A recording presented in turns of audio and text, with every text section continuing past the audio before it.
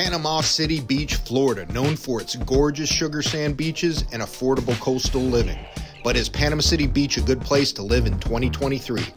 What's up, guys? It's your favorite Florida realtor, Eric Lighton. Emerald Coast Abode is the brand.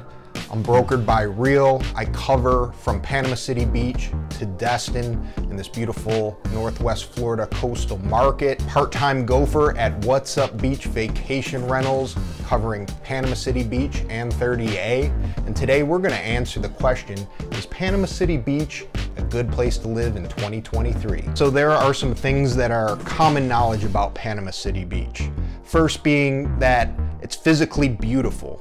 The beaches in Northwest Florida, from Panama City Beach all the way to Navarre Beach in Pensacola, are pristine, beautiful, powder white sand. So another common known fact about Panama City Beach, it has made many top 10 lists in being one of the more affordable coastal markets in Florida, and also having a very productive short-term rental market. It's been marketed as a beach destination for decades, so the marketing machine is well intact. Another well-known fact is that Panama City Beach has been known as a spring break destination where collegiates can go and party. Well, things have kind of changed a little bit in recent years. In fact, the city has banned drinking on the beach in the month of March. PCB has become more of a year-round destination for tourists. Well, let's explore some pros and cons. Okay, so there are a few different ways that people live in PCB. Well, what does that mean?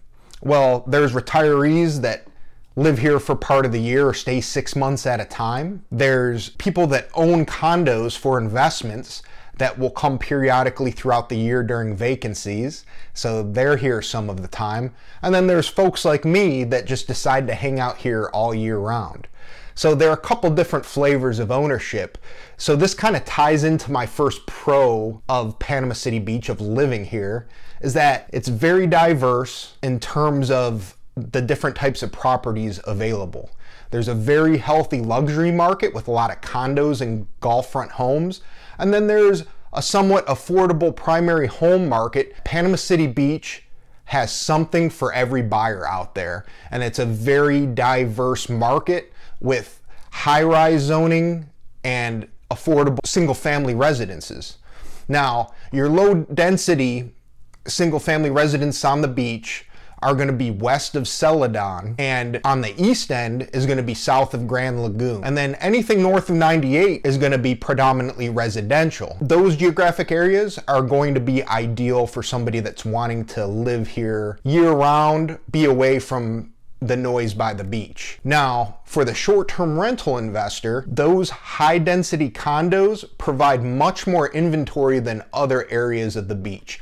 We have condos that span 25 stories. That aids in the inventory and the affordability of the beach, which makes Panama City Beach rather unique in Northwest Florida. And the fact that the rental market is so mature, it's been around for decades, well-publicized destination, and STR is fairly friendly. It's easy to get a short-term rental license. There's an eclectic mix of condos that produce and is investor friendly. Mature rental market, check. Producing vacation rentals, check. High density and diverse inventory, check. A lot of things going for investors and a good amount of space for long-term residents. Panama City Beach's sold price for listings is 5% less than the average sold price throughout the state of Florida. All right, we're on to pro number 2, the beautiful and accessible beaches of PCB. The beaches in Northwest Florida are pristine. It's well known. The beaches of PCB are just as luxurious as Destin,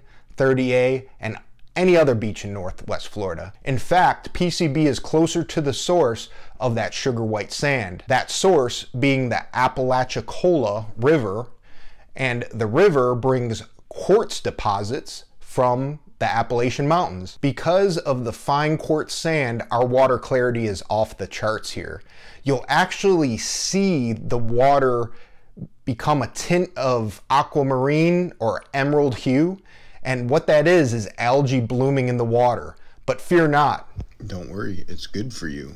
So another awesome thing about the beaches in PCB is that compared to most other markets in Northwest Florida, they have a tremendous amount of public beach accesses.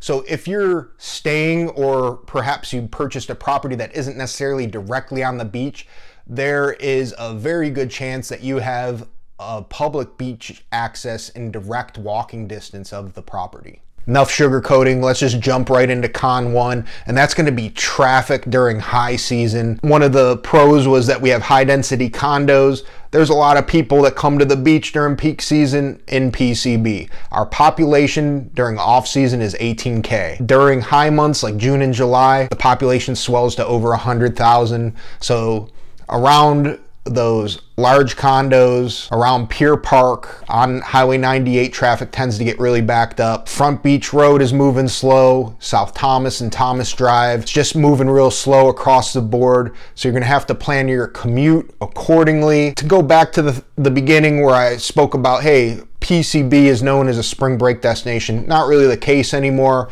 People still come to the beach to cut loose during that time. Things definitely happen. Our local first responders are definitely taxed during high season. There's people swimming, getting themselves in bad positions, drinking alcohol, doing things like that. So expect those touristy things that you would see throughout the coastal areas in Florida. If you're more of a rural person, there's definitely a place for you in North Bay County and you still want to be to the beach, but if you want to be right on the beach, you're going to have to deal with the traffic. Con number two is going to sound really funny coming from a guy from Buffalo, New York, but con number two is the weather here. It gets hot and humid during summer months here in Northwest Florida. In Panama City Beach, we have a tropical climate. That climate lends itself to some pretty intense storms, and we are susceptible to hurricanes during warmer months. In fact, in 2018, we did have Hurricane Michael come through. It didn't directly affect Panama City Beach, but we definitely felt some effects of that from the wind. That was more out east, Port St. Joe, Mexico Beach, and had a lot of issues with that storm. So one of the considerations with the weather and the weather risk of hurricanes is insurance considerations. A lot of the condos have to have a master flood and storm policy. Rising rates affect the condo dues, and it's also can be really expensive for homeowners to insure property here. And while our taxes are low, our insurance tends to be a little higher because of that. Northwest Florida is quite a bit cooler than South Florida. So if you were hoping for like a real nice warm winter in moving here, I think you'll be a little disappointed. I love the winters here, but they can get cold, especially overnight. We can get under freezing. Now, this doesn't happen every day, but just something to think about. So my conclusion, the occasional tourist craziness with traffic and things happening on the beach, and of course, being prepared in inclement weather situations occasionally throughout the year. Pros for living in Panama City Beach in 2023 far outweigh the cons. So one of the pros that I didn't really talk about yet is the culture here and kind of the demeanor of the locals. I think there's negative ions and vitamin D with all the sunshine, but people are in a really good mood here. The locals and just people that live around here are super friendly. If you're going in the store, picking up some groceries, looking in the wine aisle, people will strike up conversations with you. They'll hold doors for you. Overall, this is one of the most friendly places I've been to. Now, granted, on the beach, when there's a bunch of people in town, it can get a little hectic. The rest of the year, when it's a little calmer and the people that are around all year, you kind of see the true color of the local culture. Very helpful, very accommodating, and kind. And I like that very much. Ever since landing here in 2001, I decided to make this place my home and have lived here ever since. I raised my family here. The schools around here locally are very good. They also have accessible college. They have Gulf Coast Community College, and then FSU has a satellite school in Panama City. So there's a lot to offer in terms of primary residence. I think the pros far outweigh the cons. I like the affordability of this coastal market. There's also investment opportunity here. So if you have any questions about purchasing in Panama City Beach. Again, my name is Eric Lighton. I'm a real estate agent. Feel free to reach out to me. All my contact info is in the description below. I hope you're having an awesome day. I'm trying to make more content in between helping people out. It's a battle, but I'm trying to be consistent with it this year. If you liked what you see, please subscribe to my channel, like, and leave a comment with what are some of your favorite things in Panama City Beach. And I look forward to hearing from you. Until next time.